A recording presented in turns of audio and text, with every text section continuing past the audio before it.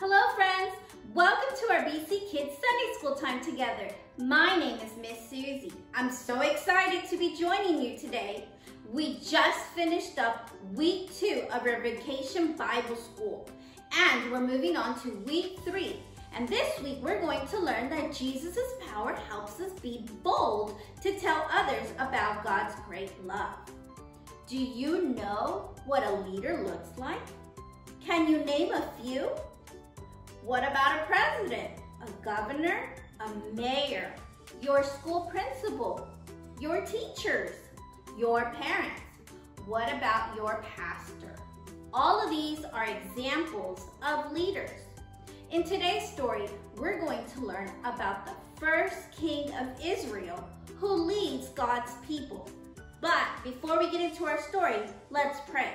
Will you put your hands together, bow your heads, and repeat with me?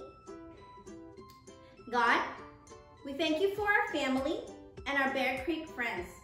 Help us listen and learn together how you call us to lead others to you. In Jesus' name we pray. Amen. Amen. Now, grab your Bibles.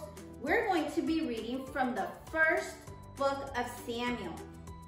This is found in the Old Testament. Our story today comes from 1 Samuel chapters 7 and 8. Let's listen to our story.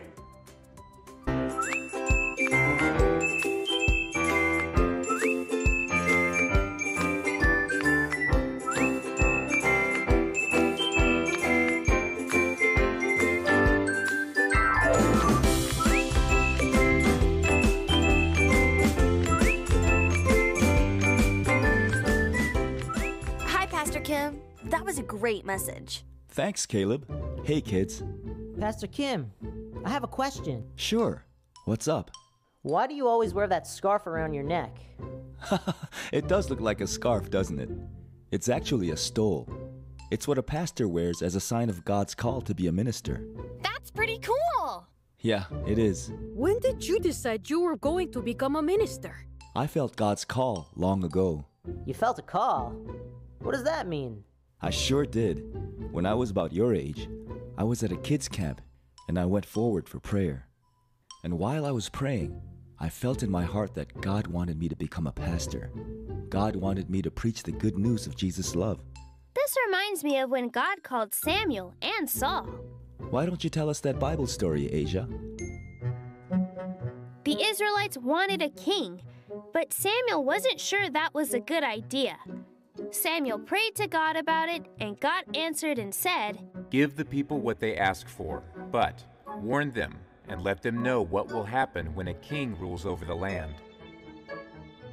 Samuel approached the leaders and told them exactly what God had said and what would happen if they had a king in Israel. You see, a king would take whatever he wanted and make people serve him, but the leaders didn't listen. We want a king! Samuel gathered all the Israelites together. He told them that the Lord was going to give them a king. Samuel looked in all Israel for a king. God told them that they would know who God had called to be king because he would be hiding in the supplies. They found Saul. He was a foot taller than everyone else. He really stood out in the crowd. When Saul came forward, the people became very excited. Thanks. You're a good storyteller, Asia. How will I know if I'm called to do something? Through prayer and our church community. When we pray to God and talk to each other, we know what God calls us to do. I feel like God wants me to be a news anchor. That's cool, Asia. TV is a great way to tell people about God's love. Oh, I see. God doesn't always call us to be ministers. That's right. God can call you to share God's love in all kinds of ways. What does God ask you to do? That was a great story. God called Saul to be a king, but Saul didn't know how to be a king.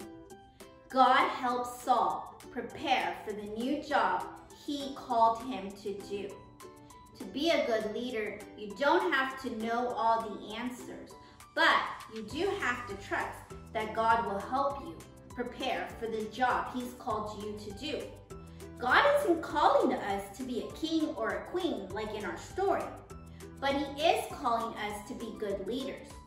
You can be a good leader and tell your friends about God's love. You can be a good leader in your home and be a good example to your brothers and sisters. What kind of leader do you want to be when you grow up? In your church, community, or in your workplace? What job is God calling you to do right now? I hope you'll trust God to show you how to be a good leader. Let's pray.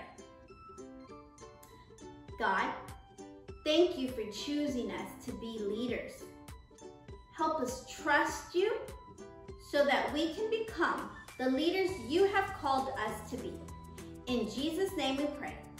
Amen. Amen. I hope to see you again next week.